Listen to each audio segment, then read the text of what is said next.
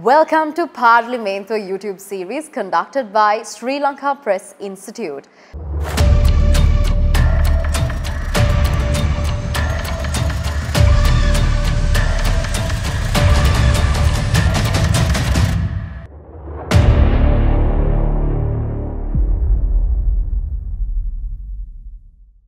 With the objective of educating youth on the role of Parliament.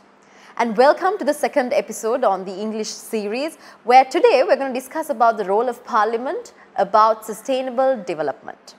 Now, when talking about sustainable development, we all know that this is a widely spoken about topic in the discourse of development.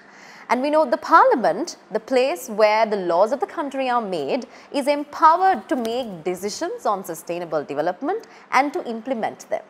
So, in today's discussion, we are going to focus on sustainable development and the role of Parliament in ensuring that the country goes in the right direction in its journey of sustainable development. And to have this discussion today, we have Dr. Ravi Fernando, and to introduce him, he is the Chairman and CEO of Global Strategic Corporate Sustainability Private Limited, and he is also a board member of the UN Global Compact Network Sri Lanka. He also serves in 8 boards of top performing corporates in the country, and he is a true practitioner of sustainable development. Hello to you, Dr. Ravi Fernando. Hi. Welcome to the Parlimenthuwa YouTube series. Thank you very much. Thanks for having me on this program. Pleasure to have you, and the honor is mine, sir. Thank you. To start off the conversation, I would like to ask you, now it's important for all of us, not just for the youth, to everyone who's watching this, to understand the difference between sustainable development and development. So let's just lay the foundation by giving out the definition. You're right. So the term sustainable development was first used in the world in 1987, where the United Nations commissioned the Brundtland report, the Prime Minister of Norway, and she coined the term sustainable development for the first time. And sustainable development is defined as development that meets the needs of the present without compromising the needs of the future. And in other words, compromising the needs of future generations.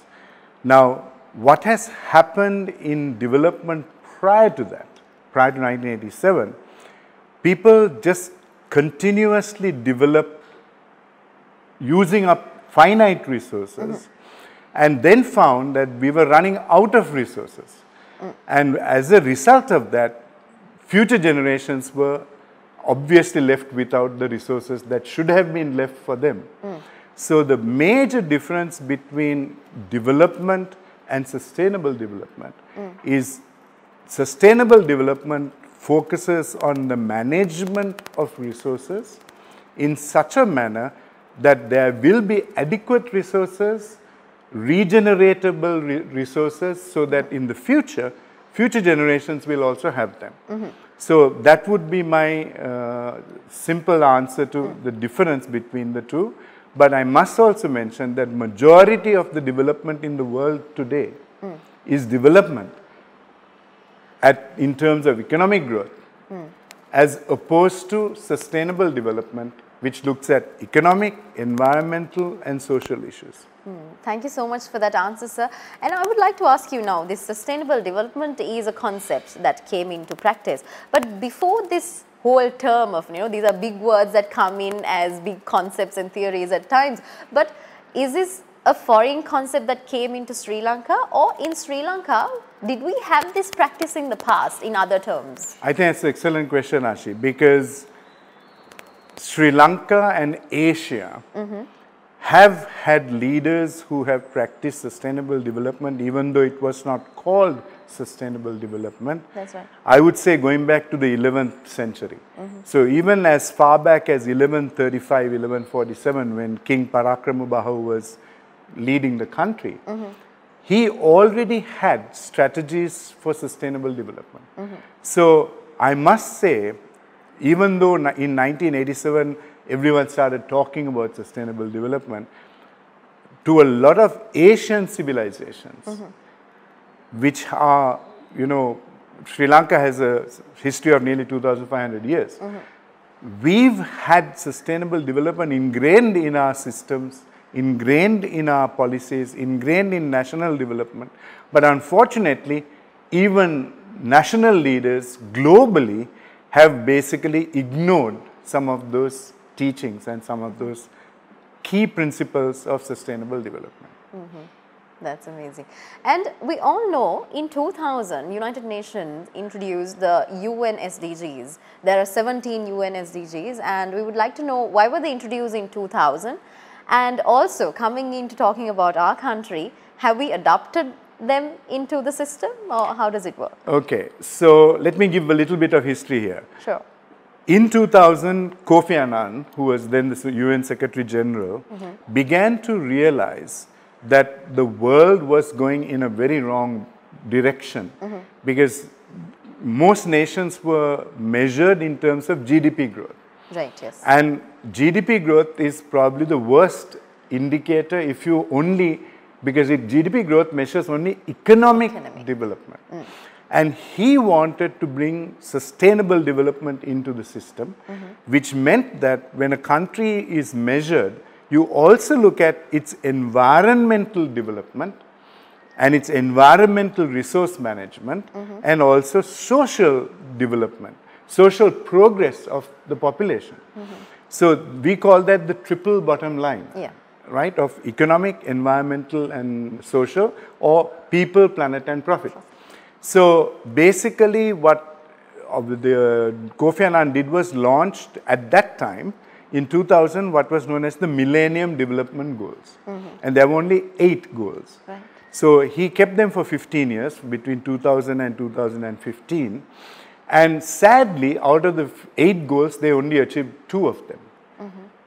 In other words, 6 of them were not achieved. So then in 2015, when they had the Paris Agreement, they actually increased the number of goals from 8 goals to 17 goals. Now, I would have thought if you achieve 2 out of 6, maybe the next time round you might maybe look at a lower figure to go for. So now there are 17 goals, and in terms of these 17 goals, most countries now have to report progress versus these 17 goals.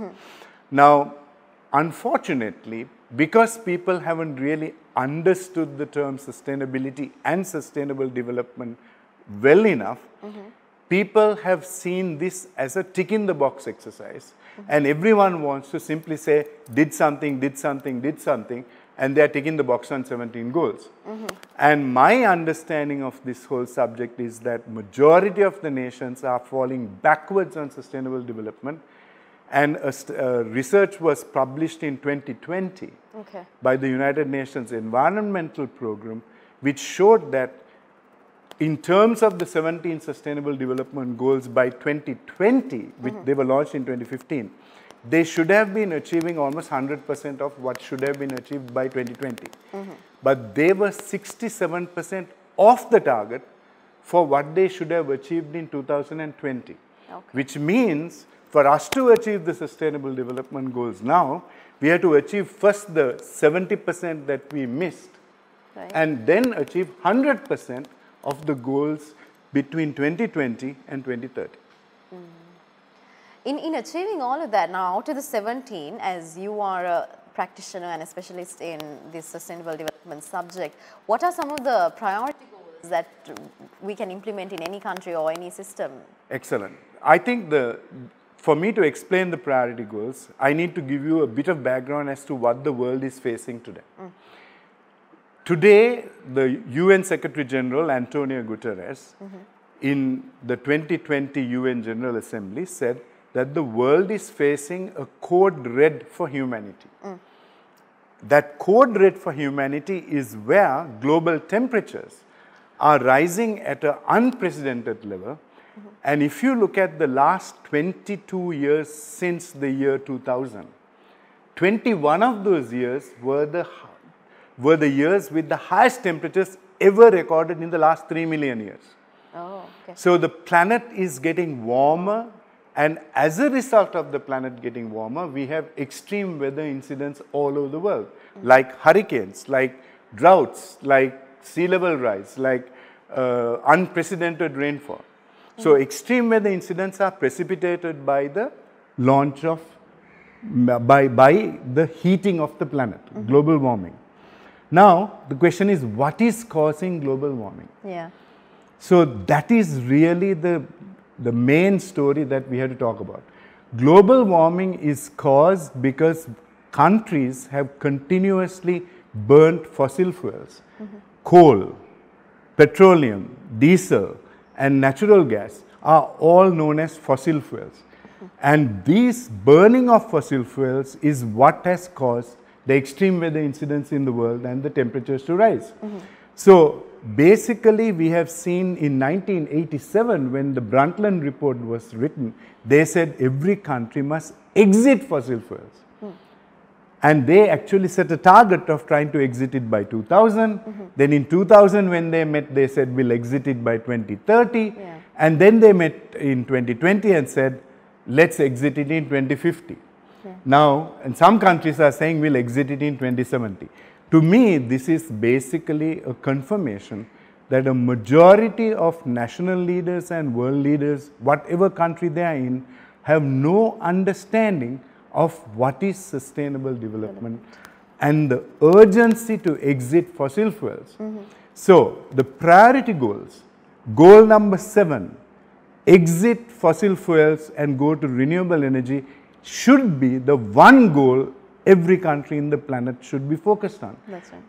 If we don't fix that, fixing everything else is not going to help the planet, because we will succumb to the crisis of the planet. Goal number 12 is sustainable consumption. Sustainable consumption is, you can't just consume things and put it into the sea and put it into the landfill and then say we have sustainable consumption. Consumption is a circular economy. Yeah. These are the 2 priority goals that every country should focus on, and I would say every nation should be measured on their performance on these 2 goals. Because the faster we go to renewable energy, the faster we have sustainable consumption, the better the planet will be. So in addition to the 2 goals that I have explained in detail, Ashi, there are 3 other priority goals in my mind. Now I must mention this is my view, personal view, and it is not the view of any of the organizations I work in. Goal number 9 is important because nations have to go for sustainable innovation. Not just innovation, but sustainable innovation, where you contribute to sustainability and contribute to the regeneration of main resources in terms of sustainable development. The other 2 goals that are very important is, one is goal number 15. Goal number 15 is to do with rainforest cover, forest cover of the world. The world has destroyed 75% of all the forest cover in the world. We are left with 25%. In the case of Sri Lanka, we have destroyed more than that. We are only left with 16%. So, reforesting, conservation of forest cover is goal 15. If you don't do goal 15, you won't have water. Because the rain cycle is when trees exude oxygen, and that oxygen links up with the hydrogen in the atmosphere, then you have H2O, also known as water. Yes. Now, if you cut all the trees, then you will not have the rain cycle. So, goal number 15 and goal number 4, which is to do with water, are the other 2 goals which are interlinked. You won't have water without trees, and you can't have trees without water. Yes. So, these are the 5 priority goals that I believe, personally, every nation, every business should focus on and have clear strategies to achieve. Now, according to your point of view, you say now these are 5 priority goals where every nation, every business should focus in. Where are we as Sri Lankans in this? Are we following at least the set of priority goals? Where exactly are we as Sri Lanka? Okay, so when I talk about Sri Lanka, I will talk about the general situation in the world also, because I can confess to you that Sri Lanka is not on its own when it comes to performance on the sustainable development goals. Right. So let's start with goal number 7, which is go towards renewable energy. You know, in 1987, we said we must go for renewable energy. In 2022, only 30% of our energy is yet coming from renewable sources. In other words, 70% is coming from polluting fossil fuel sources, which is why our planet is in absolute jeopardy, and we are talking of a climate emergency. So in goal 7, I would say European Union has done very well. They have moved very fast. They are close to 40%, 45%. Sri Lanka is yet at 30%. 29% of Sri Lanka's energy mix is coming from hydroelectricity. 1% only is coming from solar power. Now, that is unacceptable in a country which has 365 days of sunlight. If our solar power is only 1%, we should be harnessing solar power much more. But I know that the country has a goal of achieving 70% renewable energy by 2030, but it needs a strategy to do that. And I can see that we have a long way to go from 30% to 70%. I'm sure. When I look at sustainable consumption, I think most countries are failing on sustainable consumption. There's a lot of plastic pollution and a lot of single-use plastics in the world, and people yet haven't understood that pollution, any country, any person leaving pollution for someone else to sort out is not managing it. So everyone is failing on the 12th goal. On goal number 9, which is to do with sustainable innovation, again the European Union is ahead of most nations. Sri Lanka is blessed with 3 amazing resources. And I have, one of my roles, one of my last jobs was as the head of SLINTech, the Sri Lanka Institute of Nanotechnology. I was the first head of SLINTech. And when I was heading SLINTech, I identified 3 resources. One is titanium, one is graphite, and one is phosphate. These 3 resources are today the most needed resources in the world. Graphite and graphene is known as the toughest material on the planet, 200 times stronger than iron. So we have graphite in Sri Lanka. We have, and sustainable innovation is putting those innovations into economic value creation, which is something Sri Lanka should be doing. And I can tell you, as at today, there is a long way to go. We have a little bit of work happening in graphene with one of the companies I'm involved in. When I look at goal number 15 and 4, most countries have destroyed their green cover. Most countries have destroyed their forest cover. And they seem to think that this is development. This is not, this is development, yes, but it is not sustainable development. Because that's what happened to the Middle East. Do you know how many days it rains in the Middle East? 6 days a year. Why? What is common about the Middle East? Most of the Middle East is a desert. Why? Because they chopped off all their trees. So if you don't have tree cover, you will not have rain and you will not have verdant forest cover and flora and flora. There was a time that Lebanon, for example, had one of the biggest forest covers in the world. People referred to the cedars of Lebanon. And unfortunately, during the Egyptian time, they cut all these trees down to make boats. Now they have boats and no trees. So we have to understand that sustainable development is also protecting your forest cover. We must protect a minimum of 30% of our forest cover if we are to achieve sustainable development. Sri Lanka's forest cover is now down to 16%. So there's a massive job to increase that from 16% to 30%. Of course. And then hold it at 30% and grow forward. So these are the 5 goals, and I've given you a very quick analysis of where Sri Lanka is on some of these goals. I honestly believe that Sri Lanka should focus on these goals and first get them right. And the most important goal at this point in time for Sri Lanka is getting goal 7 right, which is renewable energy. Because if Sri Lanka had driven the renewable energy agenda 10 years ago, we wouldn't be having petrol requirements, we wouldn't be having diesel queues, because we would have had renewable energy solutions for all our energy needs. Sri Lanka should be 100% renewable energy driven nation. And we have now advanced solar panels, advanced solar batteries. We can use floating solar. Sri Lanka has 30,000 water bodies and 103 rivers. We have enough and more space to put floating solar in these areas. And the new combination is wind power, solar power with batteries, which can store the energy in the mornings and use it in the nights. This is the future that Sri Lanka should be looking at. And if you ask me, Ashi, what is the most important goal every country on the planet should focus on? It is goal number 7 and moving to renewable energy. BBC report dated 28th August 2022 says that the world's Arctic, the solar polar caps, which is the Arctic and the Antarctic, have melted faster than they had expected. And we are now looking at a 27 centimeter increase in sea levels all over the world.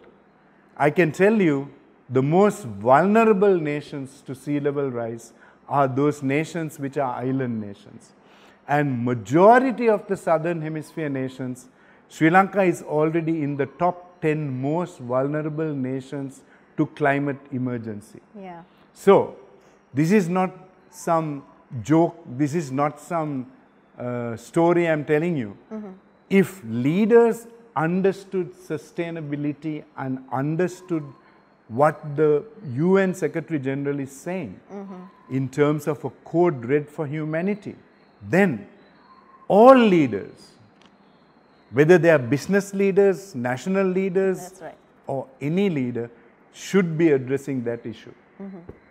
I think that's where I'm trying to head the conversation next into, sir.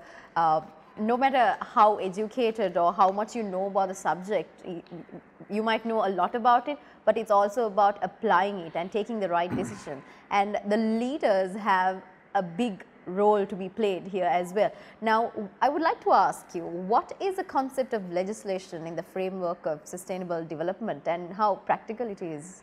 Okay, so since the year 2000, like I already mentioned to you, every nation has to report on sustainable development and the goals. So, there is now embedded in the legislative frameworks of Sri Lanka and every country in the planet, this commitment that 296 countries signed in November 2015 in Paris and said, we will commit to sustainable development goals. We will commit to achieving 80% of our renewable energy goals by 2030. And every country, it is already in the legislative framework.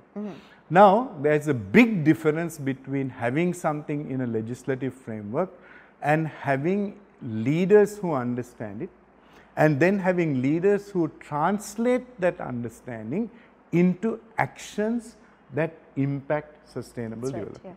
So, there is a massive gap between having legislative, having laws in place, having it embedded in the legislative frameworks, having nations delivering and reporting, because the easiest thing on the planet is to report something and simply say, I didn't do it or I did it.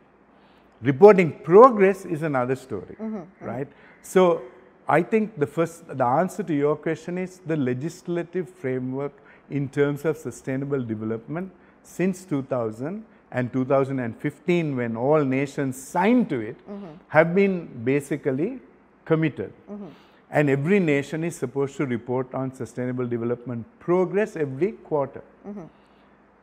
But I already gave you a figure. I said, as at 2020, nations are 67% of the target.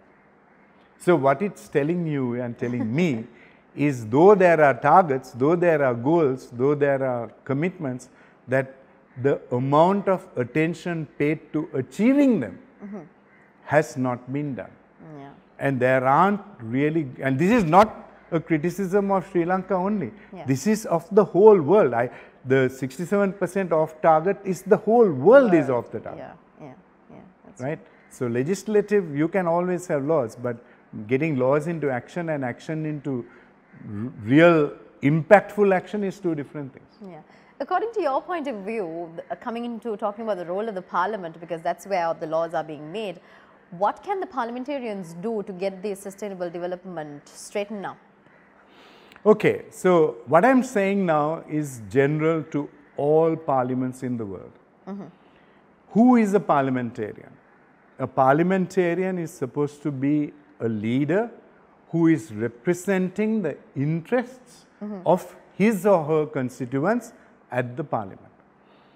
Now, in other words, the parliamentarians are the ones who should be most concerned about sustainable development Yes. and most worried about doing the right things in the parliament and making sure that they are looking after the interests of the public, That's right. interests of the people.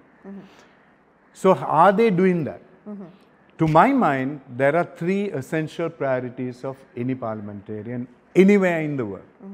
The first essential fact of a parliamentarian is he or she should first spend time and understand sustainable development and understand what is required in sustainable development, especially in terms of those 5 goals. And having understood, he or she should first practice those goals for himself or for herself. Right. Because no one can ever achieve any sustainable development if they are not walking the talk. They must walk the talk. And you cannot talk if you are not walking the talk. That's right. So, I believe that the first thing is parliamentarians must understand the goals, must practice those goals in their own homes, and then start legislating, bringing legislation into the country which help those countries to move forward in sustainable development.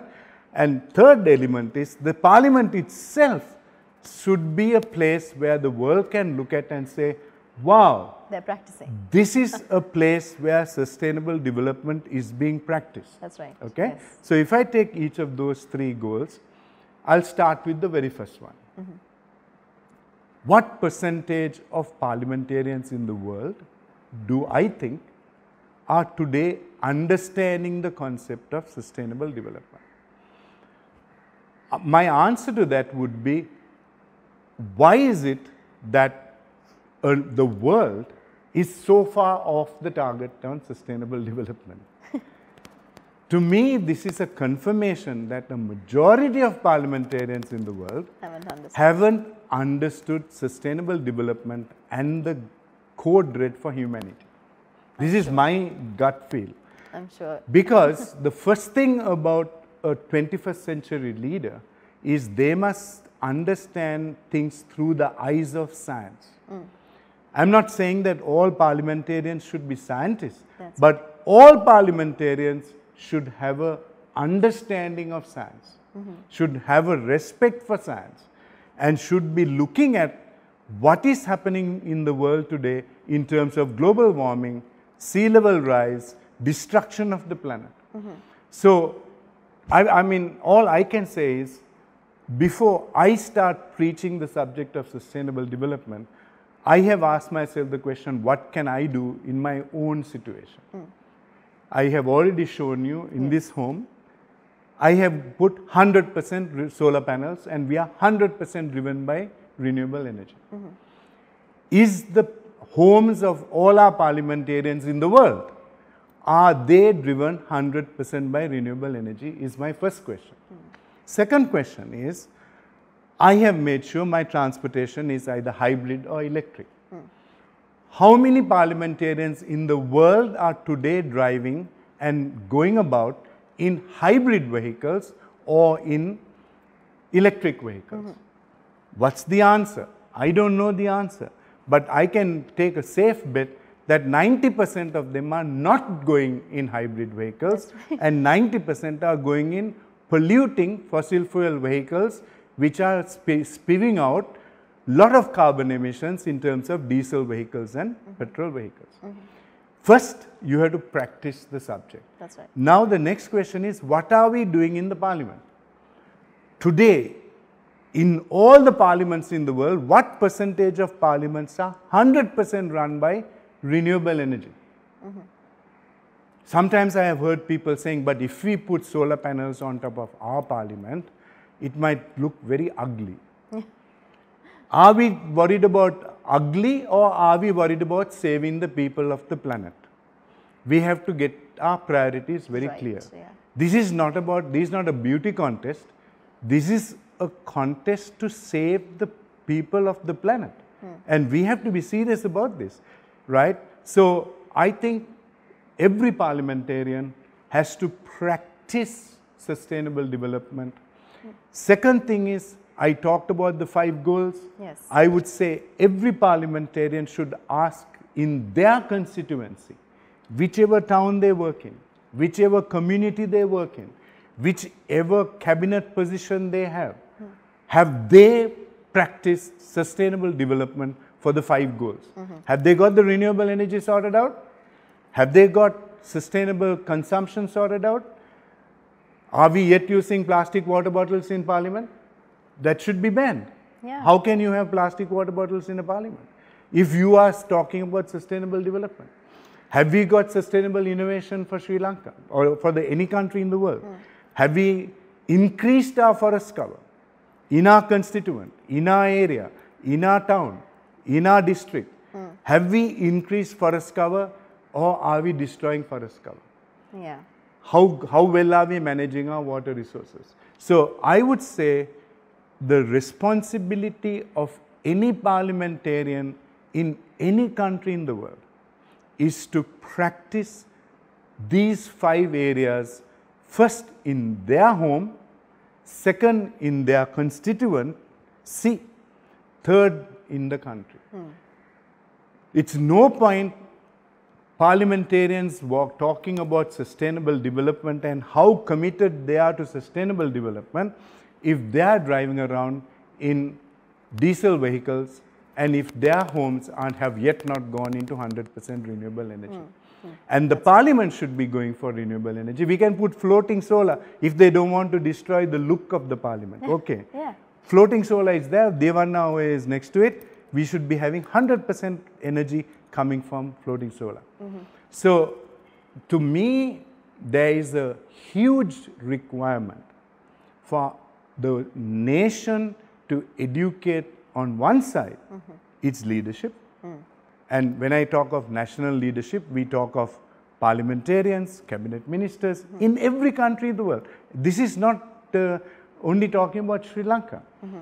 We need to get business leaders, parliamentarians, cabinet leaders, all understanding sustainable development. That's right. They should all be given also a simple lesson on Science 101. We must realize that if you don't respect science, the danger is your country will be destroyed by leaders who have ignored science. And I can name many countries which have got destroyed because of that. So one country that has got destroyed because its leader didn't respect science is Brazil. Brazil was until recently 20% of the world's oxygen because of the Amazon rainforest. Do you know in the last 5 years, Brazil has destroyed the Amazon rainforest to an extent that Brazil today doesn't give even 1% of oxygen to the planet anymore. Why? Because it had a leader who decided that they must cut down the Amazon forest and start planting soybeans. And this is a country which ignored science even when there was COVID-19. Yeah.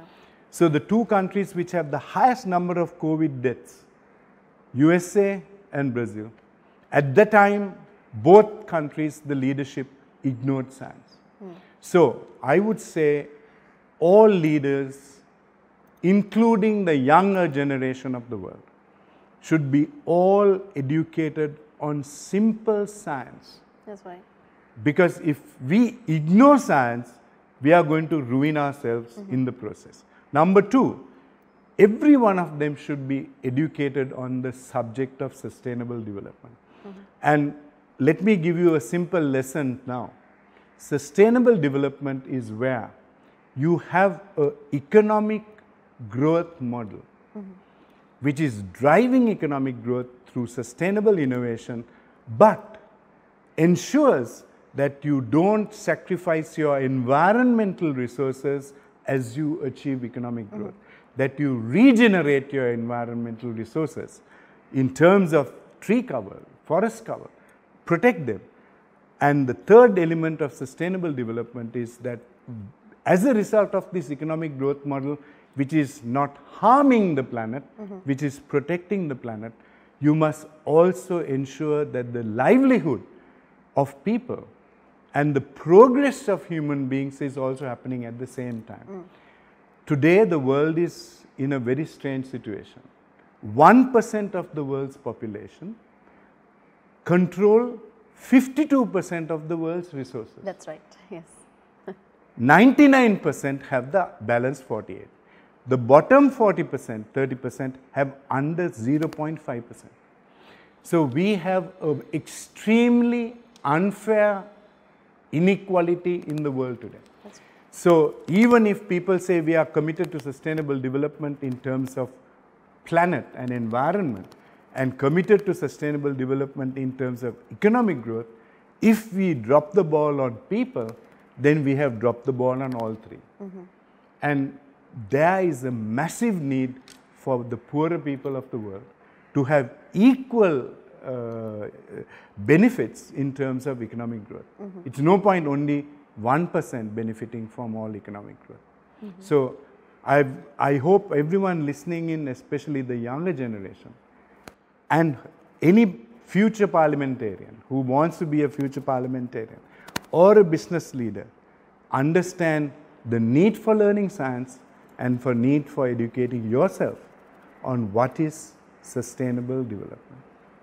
That is definitely a very fruitful answer, sir. Thank you so much for setting the ground. I think throughout this discussion, we've been telling you the importance of sustainable development and what exactly is sustainable development, and we brought forward examples from the globe and where the world also has to lead, and we also brought forward United Nations Sustainability Development Goals, and you mentioned about your point of view on priority goals out of them, and the role of Parliament, the role of leaders and the parliamentarians.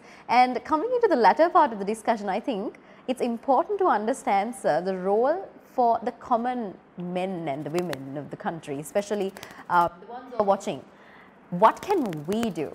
Yes, the leaders, they have a role, but we should stop. I think now as Sri Lankans, we have all stopped blaming the leaders for taking decisions and authorities, but we are trying to take action for be responsible for our own actions. So what can we do? What can the common man of the country do to take the country forward in sustainable development? The little action that you can suggest. So I can see two actions. Yeah. First action is what I said at the beginning of the session today. That family, that person must ask the question, am I living a sustainable life? How is my home powered? How am I using forest cover?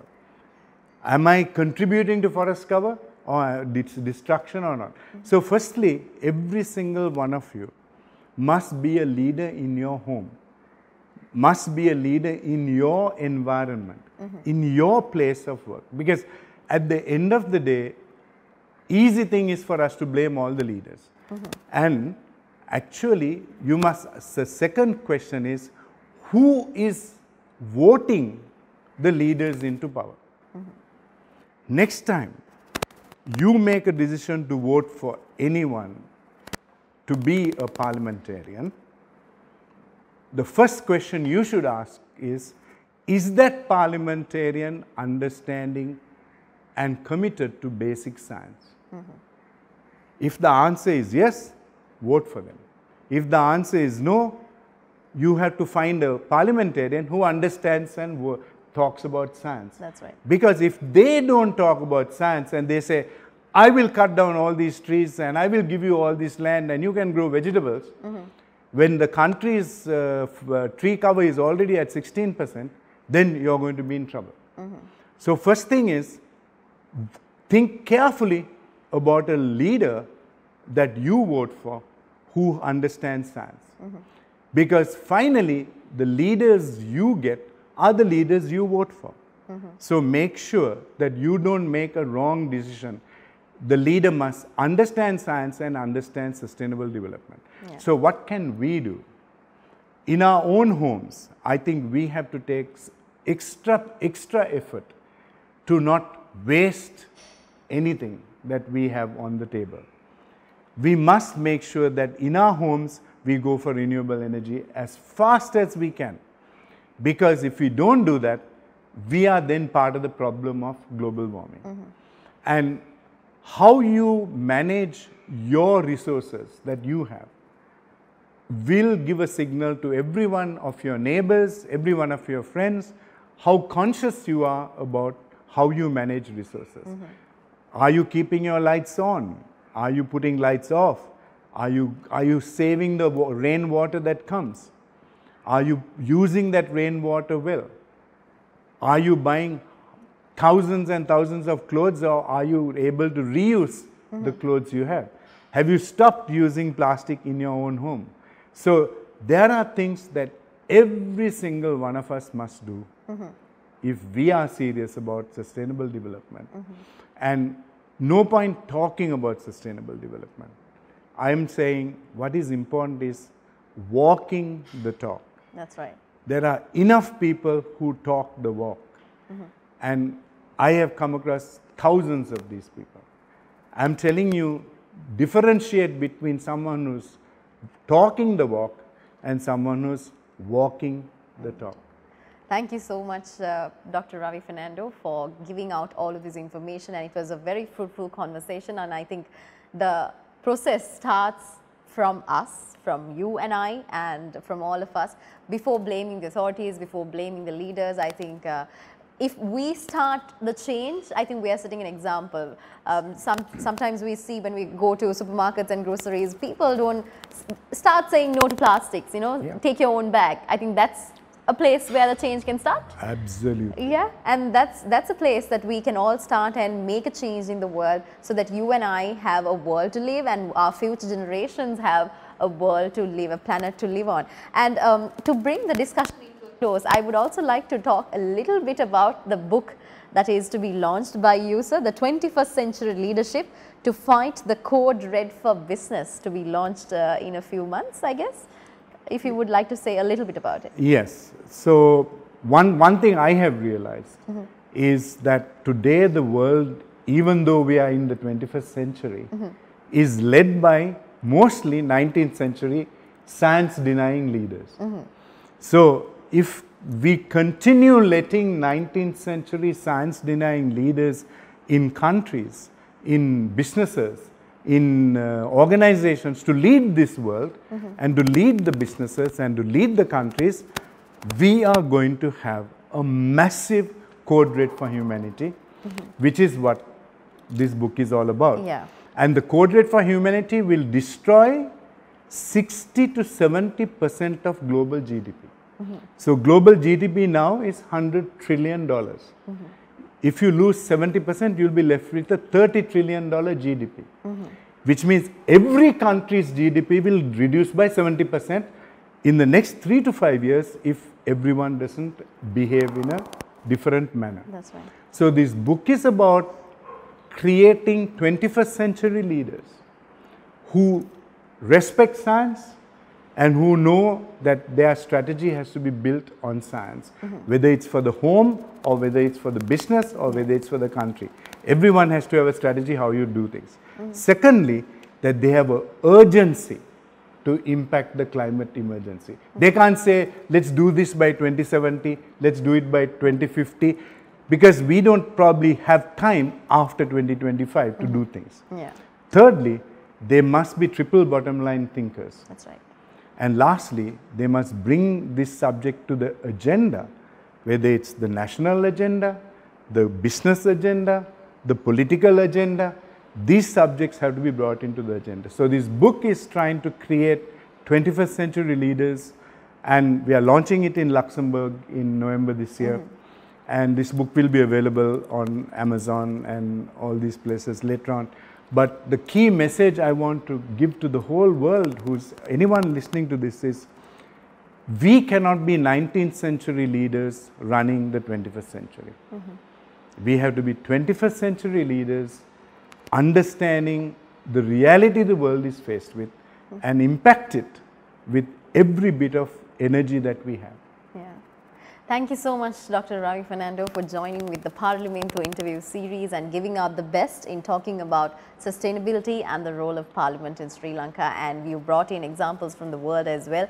Your expertise is much appreciated, and the pleasure and honor was definitely mine in interviewing you today. Thank you so much for joining with us, sir. Thank you very much for having me. And for all of you who are watching, thank you so much for joining with the Parlimenthuwa series. As you know, today we spoke with Dr. Ravi Fernando, the Chairman and CEO of Global Strategic Corporate Sustainability Private Limited. And please follow us, subscribe, comment and like all our videos. And we would like to know your point of view as well, because we would like to give you the chance to hear your point of view, your ideas, and what do you think that we can do to go forward and take this country to a better place. Stay tuned for our next episode on Parlimenthuwa interview series. Thank you for watching. See you soon.